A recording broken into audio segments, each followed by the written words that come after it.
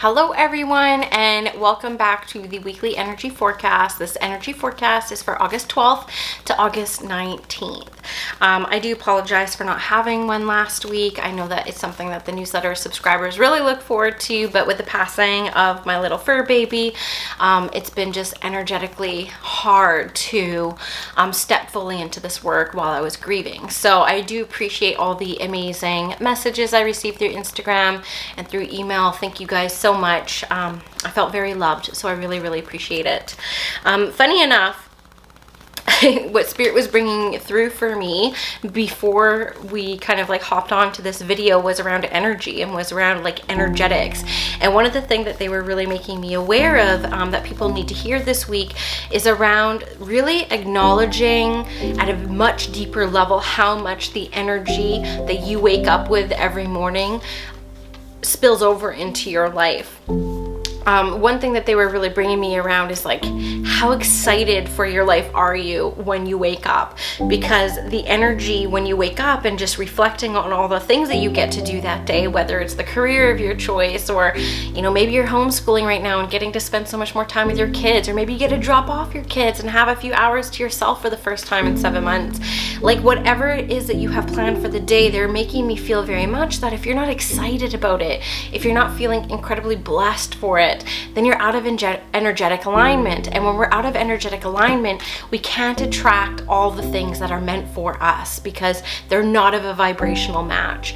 So Spirit really wants us to reflect this week and spend some time alone reflecting on where we're at energetically, like with how we're living our lives right now. Are you excited for it? Are you dreading some of it? Just observe it. Just observe it.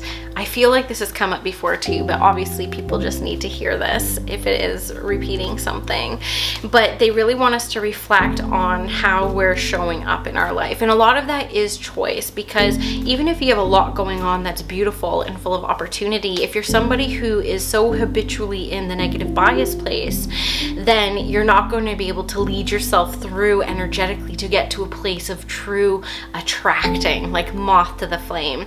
But if you're somebody who has a positive bias, or can get yourself at least there and be like, you know what, maybe I'm not at the job of my dreams right now, but guess what? I get weekends and evenings to spend quality time with my kids, and I'm going to make the most of that time.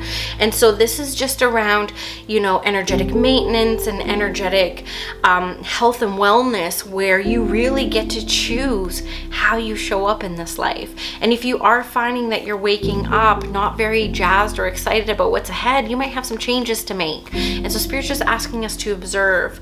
I choose joy. Joy is one of the guiding principles of my life. So when I tune into a decision, I'm like, will this lead me closer to joy or not?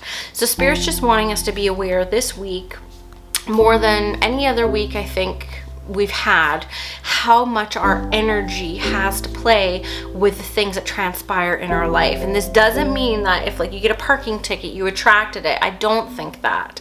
But if you go pay that parking ticket and be like, I have the privilege today to pay this parking ticket and not go into debt, more money will be attracted to you. That's how it works. It's not about getting the parking ticket. It's about the mindset when you go pay it. So here's an example. I made enough money in my business for the first time this year to have to start charging taxes. So during the quarantine, I'm calling the Canadian government saying, I have the complete honor to set up a tax account with you guys today. She's like, oh, that's awesome. She's like, you must have been doing quite well during quarantine. I'm like, I have done well, and I have the pleasure now of, you know, contributing taxes now because I've hit that earning threshold. So it is just kind of like how you present what's going on for you. And so if you are someone who tends to lean towards a negative bias, is it yours?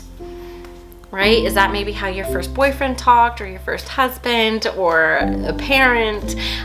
Is it a habit that you kind of picked up? Are you staying in the negative bias to be safe, to like not put yourself out there enough that you might get hurt? Is it a protection mechanism? Spirit's wanting us to really live expansive, joyous lives. And so this is something that they really want to bring through, is like, where's your energy at? How can you start making decisions to pick up the energy so that's a little bit more of alignment?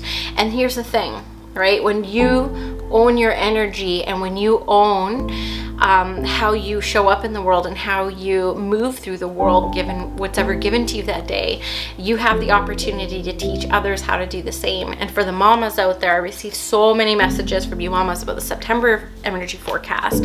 How I lead myself through every situation is how my kid, it's their first impression on how they can lead themselves through that. So it's very important that we do this work for our kids, right? It's like there's that saying, I'm just trying to be a good ancestor, right? I just want to be a healthy ancestor. And so really doing that work, because you're modeling it for the people around you, is like really important. So what else were they wanting to bring me around this? I will say too that I realized really early on in my spiritual business how much energy ties to my success and ties to people attracting. I remember the first instance of this was, I was so excited about this idea. I wanted to do the Claire's course, The Language of Spirit, which a lot of you have taken now. I was so excited about it. And no joke, I went into Canva right away and I started doing the presentation even before I socialized it on social media that I was even doing this or opening up the cart so that people could join in. Not a word of a lie. I'm in Canva 9 p.m. I think it was like a Tuesday or something lame. And I had payment after payment after payment come through. I had bookings. I had like a $1,300 payment and like 3 bookings. I think I ended up making almost like $1,000 that evening. And it was interesting for me. I'm like, all I'm doing is creating something in Canva that lights me up and I'm so excited about. And then all of a sudden over here, I haven't even been talking about this and people are just like starting to book. This is what I mean about the moth to the flame. And so, you know, in the other side, it's interesting because everything I do sells out. I'm very lucky with that. You know, I do have still a pretty modest audience size right now, but I feel incredibly blessed for the success I've had this year in my business. And you know, this week being so sad and my energy being so low, I actually ended up having a handful of my initiation circle members leave. And I'm not saying they left because I was sad, but I'd retained 100% up until this week for months. And it just so happened that, like, with my energy not being able to be where it typically is because I've been grieving, you know, just energetically, it's like not resonating with some people now. So this is kind of what happens when we ebb and flow. And it doesn't mean I'm going to bypass my grief to then get my energy to a place where I'm attracting again. It's actually been a good lesson for me to just like let it go, let it go. Like, you're showing up every single day doing the best you can, and I have every opportunity in this day, even while I'm grieving, even while I'm brokenhearted, to make decisions to align me as close to spirit as I feel like I can get at this time, which is in the gratitude, love, joy vibration. And so spirit's really wanting me to share these stories this week around, you know, really understanding where your energy's at, and also understanding that you have the power to change it and alter it. It's just energy, right? It's just energy, and energy is boundless. And so if we really see the potentiality of our lives, it is so completely directly linked to our energetic field. So I want to know where you're at. Is there something in your life where you wake up and you're kind of dreading? What choices do you have there, right? Maybe it's not like, if I'm going to use career, I'm not saying like quit your job. I'm saying like what I did in the corporate world is, you know, I did like the company I worked for and I had a great boss and stuff like that, but I just felt so out of alignment. And so before I would go into the office, I would simply whisper a prayer to spirit saying, how can I serve today? How can I get some joy through service today? Because I just love to serve. I'm a Virgo sun that's like all about service. And so every time I would whisper that prayer, I'd have an opportunity in that workplace to serve somebody and to uplift somebody. And so spirit will listen to us every single time. And that was me owning my energy. Yeah, I could sit here sulking all day thinking about the what ifs and how my life could be so different if I did XYZ and I wasn't scared of XYZ. But instead I'm like, I'm here. I chose to be here. I made a conscious effort to be here and now. So I love service. How can I serve? And just taking charge of your own energy. It's really important for you to see how powerful you are too. So just take that as a big lesson. And just like in summary, I didn't pull very many cards for this energy forecast today, but in summary, you just need to know you're not alone doing this, okay? So we feel like we're alone here because for some of us, it's like a bit harder to perceive the world of spirit around us if we're not, you know, if we are in a state of grief, or if we are feeling really down, we're just kind of down in our vibration, it will be harder to perceive spirit. But just because you can't perceive them because of whatever you're going through does not mean that they're not there. And it doesn't mean that they are not as close as they have ever been before. They are, I promise you.